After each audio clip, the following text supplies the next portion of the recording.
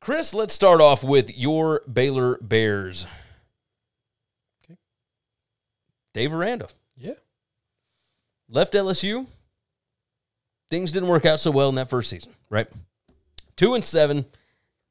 The wrong end of several one-score games. That was certainly not what he was planning on. And it's not ideal when you are firing your offensive coordinator after your first season, especially in a COVID season, right? Larry Fedora did not work out whatsoever with quarterback Charlie Brewer. Brewer said, deuces, I'm out. I'm going to head over to Utah and play in this boring offense because it's better than this thing that you're doing.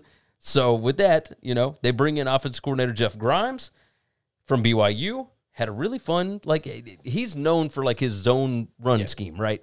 Fun offense at BYU. Don't know what he's going to do at Baylor. I'm very curious with his sure first much of year. the same. Oh, absolutely. But I'm curious. First year in, this is going to be a little strange, right? He's got no set quarterback now. It's an unstable offensive line. It's a non-existent running game from last season. The offense needs some kind of identity this year, and I think it's going to take a while to be able to get there. Defense returns 10 starters.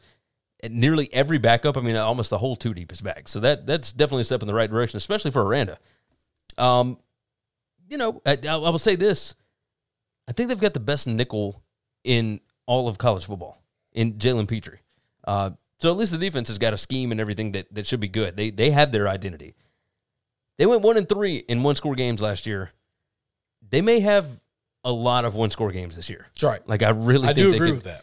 And so the win total is 5.5. To go over is plus 105. To go under is minus 135. SP Plus got them going 6-6. FBI's got them going 5-7. You look down the schedule, and I cannot find 6 wins here. Everything would have to go perfectly for this offense for them to get to even 6 wins for a bowl game, to me. Wow.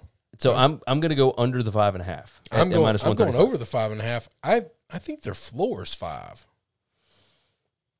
Really? Yeah. I understand early, right? They got 3 wins right out of the gate. Texas State, Texas Southern, and Kansas.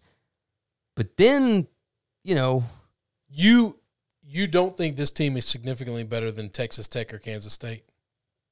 But I even with those two, I think that gets that's 5. That's only 5. But that's their floor. That means you're telling me they don't win a single coin flip game. That game is at Kansas State, so I think they could absolutely lose it. Okay.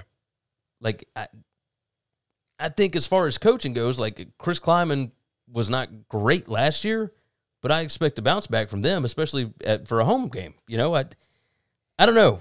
Playing at Kansas State coming off of a game against Oklahoma, not ideal. No, so not ideal at all. And so you're going over. You get Texas off of your bye week. That's a game they always show up in. Yeah. I don't know, man. I think that this is still a rebuilding project. I do too, but I don't think 6 wins is not rebuilding considering I think you've got 5 games that you can win pretty easily.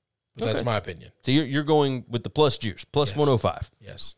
I can get down with it. Cheers to that. Thanks for listening to the Winning Cures Everything podcast. The website is winningcureseverything.com, and if you want to connect with us, we're on Twitter at GaryWCE, at Chris B. Giannini, at Winning Cures, or you can email us, Gary at winningcureseverything.com or Chris at winningcureseverything.com. Subscribe everywhere you need to subscribe, and we'll see you soon.